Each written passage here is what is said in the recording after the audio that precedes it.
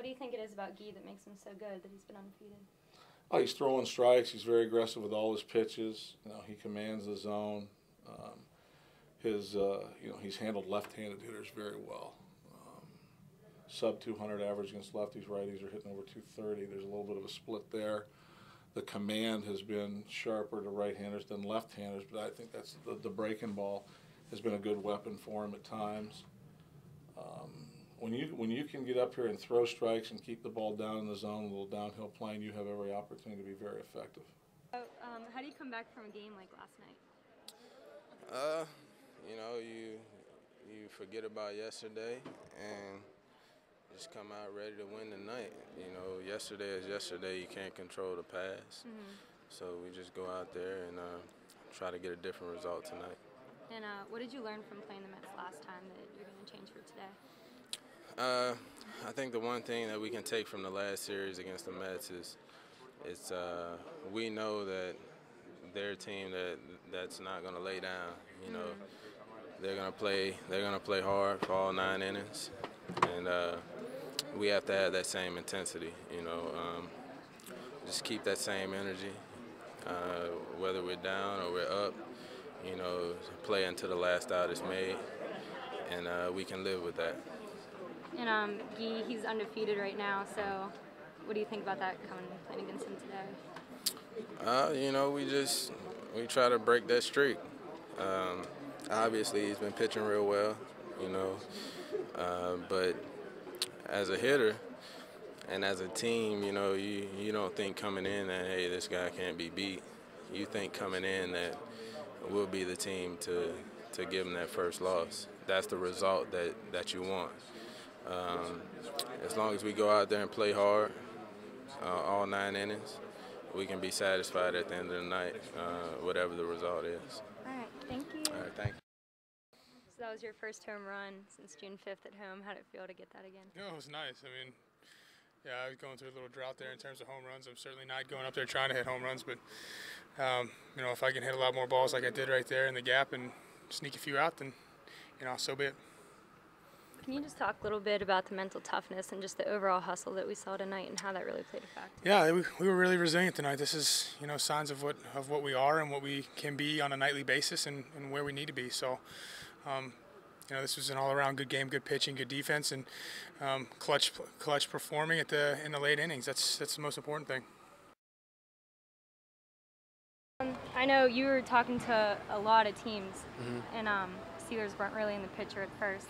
When you got that call, what were you thinking? Well, actually, my agent's the one who gave me the call first and said that the Steelers had called. And then as soon as they said that, I just thought, that's a great chance to play at home, be around my family and everything. And I just felt like it was a really blessed situation. Yeah, how special is it that you're here at the Steelers training camp, and you're from Connellsville? It's great. The hometown fan base is great. My uncle played for him, so it's been in the family, so I get to come play where he played. And I'm just going to keep grinding hard every day to hopefully make the active squad. Obviously, a lot of people around the area are very excited about this. What kind of feedback have you been getting?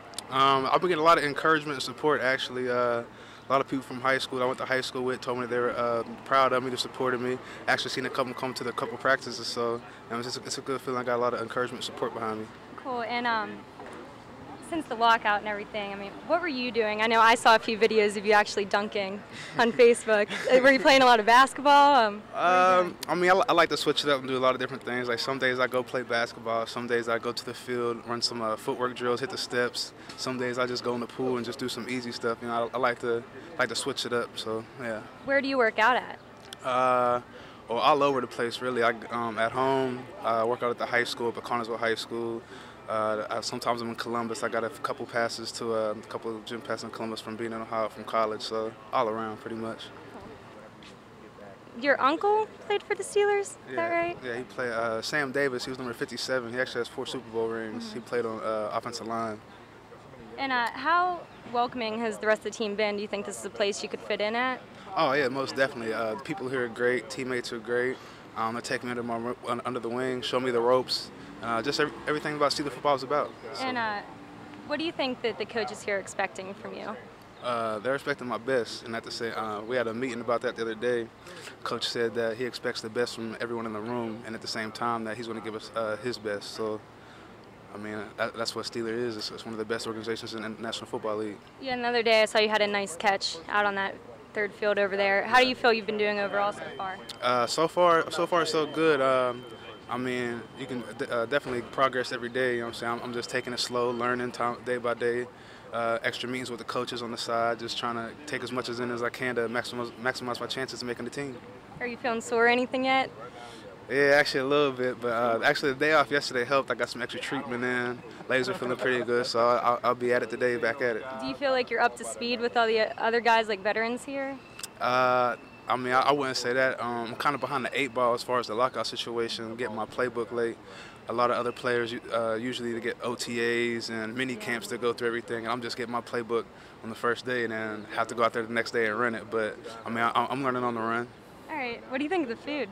Let's do this. You know what? Actually, the other day I had lobster. I had some lobsters, some spinach pierogi. I'm saying it's pretty good. I got a nice variety. All right.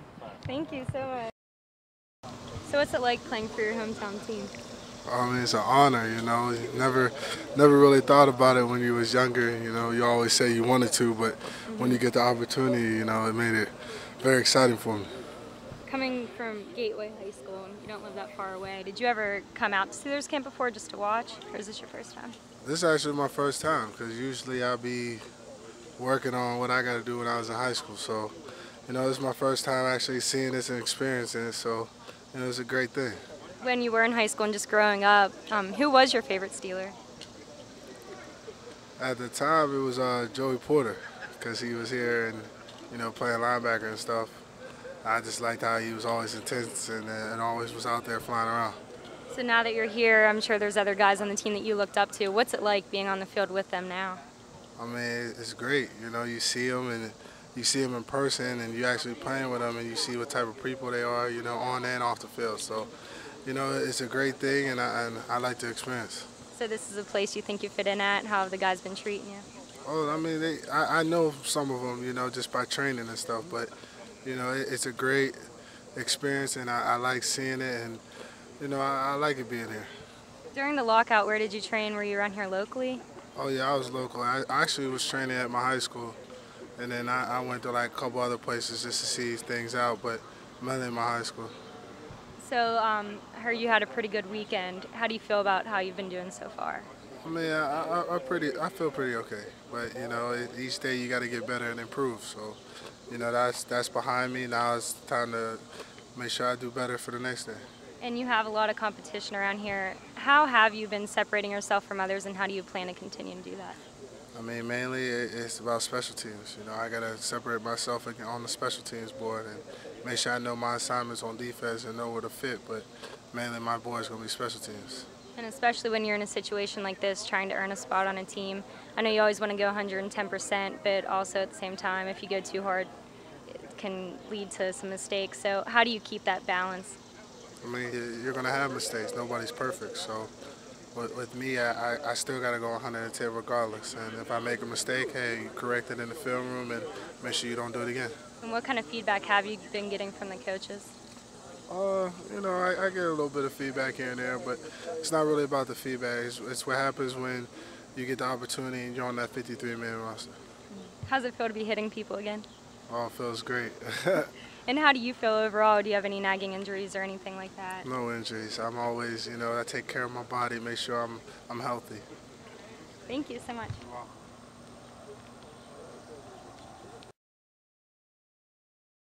Hines, what have you been up to since Dancing with the Stars is over?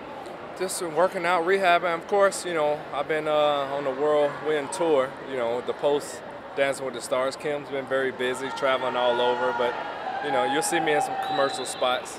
Be on the lookout for that. There's some funny commercials. But I've been doing a lot of things. I'm part of the Got Milk campaign that I just came from, but mainly just been working out. I'm ready to get back into football. You know, I had a blast dancing, but, you know, it's time for me to put up the ballroom shoes and pull out the cleats and I'm ready to get back into the mix of things. I just think what we went through together as a couple, and then to top it off, you know, with the mirror ball trophy, it's just amazing. Where are you going to keep your mirror ball? I actually brought it from Atlanta to here. You know, we had the top flight security. I had a bag. I think all the baggage, or is that? No. This is never. This is always going to be with right me by your side. the whole time. So, but the people at the airport, you know, they were happy.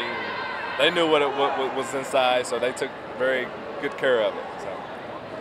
Thank you. We're done. Above 500 for the All-Star break. What's the significance of that to you, and how are you feeling about that right now? I mean, that's pretty cool, but we still have another half to go, so we just need to continue just to keep doing what we're doing. See if we can have some good games against the Cubs, win some, and get ready for the next half. How important is that Cubs series coming up? I mean, every game's important, and that's how we're going to treat it. And we got to go out and get these next three, take it game by game, try not to do too much, and just see what we can do from there. And you guys had a hard loss tonight, but in the past month you haven't went more than one game in a row without two losses in a row. How do you guys come back so well?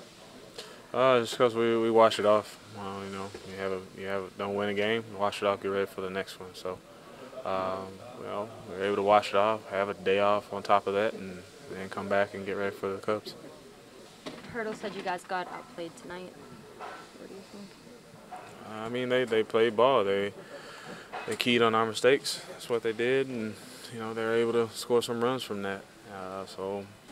I mean, if you look at the board, if you look at the runs, the hits, and I guess you can say they did. So that's the way it is, but oh well. Yeah, it seemed like you guys had a lot of guys on base, but it just wasn't happening. Like, you were getting the guys on the base but weren't getting the runs. Yeah, I mean, it happens. It's, like I said before, it's a game of baseball, so no one's going to be down, pouting or nothing like that. It's all right. Just shake it off, get ready. Okay, thanks. I've been having to change minds for a long time now, so it's nothing new to me. I mean, through college and, everything else, so just constantly having to prove myself. So it's nothing new. It's just another obstacle to overcome, and I think I'm ready. You've had to change a lot of minds individually, but as a team, do you think these next couple of series are a chance for you guys to really change the minds of a lot of people of the Pirates? I think so. I think, these division rivals coming up who we're in a close race with, it'll be big to make a statement, to show that we're going to stick around the rest of the way through, and this stretch, the rest of the month, is huge. Yeah, and this series coming up right now, a lot of people are saying it might be the biggest series in PNC Park history. I know you haven't been here that long, but just as long as you've been here, do you think this could be the biggest series since? I guess. I mean, we look at every series coming up as the biggest series of the year, so considering we haven't been in this position in a really long time, I guess you could say that.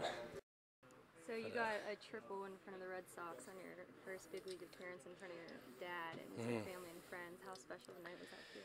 It was very special. It's very exciting. I don't know, I'm just feeling a whole bunch of different things right now. It was a great time, and the fans were great, and I really felt their energy tonight. And getting a win against the Red Sox in my first game is definitely a good feeling. So it was like a long road to get here, a journey. Do you see yourself staying a while? I hope so. I have no expectations. I know so there are certain things that are in my control. I can only control the things that I can control. I know what I can control, and I'm going to get after it every day and play my heart out, and hopefully I stay up here as long as I can.